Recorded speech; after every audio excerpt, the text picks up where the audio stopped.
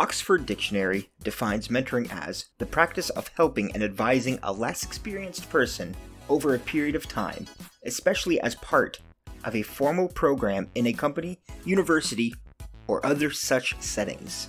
A mentor is described as a trusted counselor or guide. They can help you develop new skills or help you hone and fine-tune skills you already possess. Chances are you've come across a mentor already in your life and you don't even know it. Be it a parent, a coworker, a friend, or even a stranger on the street who may have told you something that stuck with you long after your brief interaction with them. In this series, we will be diving through the journeys of regular people and how mentoring has helped them in their lives. From MentorCity, this is the MentorCity podcast.